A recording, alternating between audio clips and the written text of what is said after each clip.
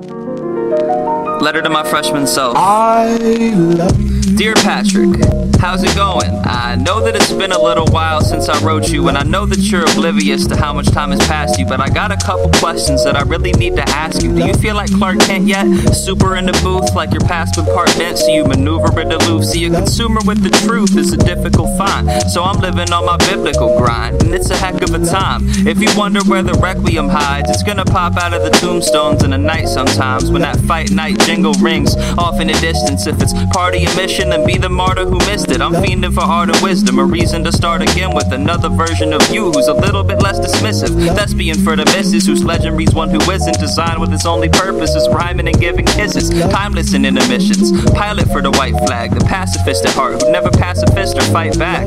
I mean, it's tight, yeah, but who would disagree? Remember 8th grade? Remember Missing Me? That was a beautiful track and you made it blissfully, so I know there's advice that you would probably like to give to me, the future self who knows how all the nooses felt.